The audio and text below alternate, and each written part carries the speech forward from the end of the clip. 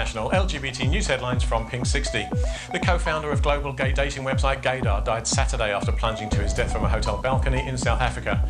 Henry Badenhorst changed the world with his groundbreaking service and has recently been battling serious illness. Polish politicians have defended a fascist rally that overshadowed the country's Independence Day celebrations on Saturday.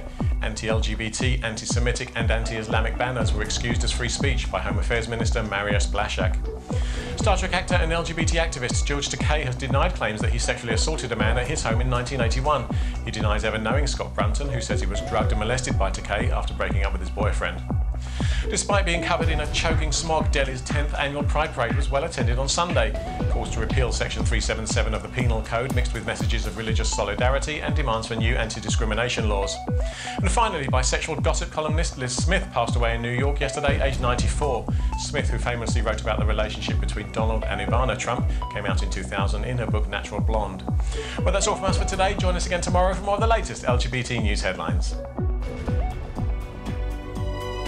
And you can find out more about these and other news stories by searching for #Pink60 on social media.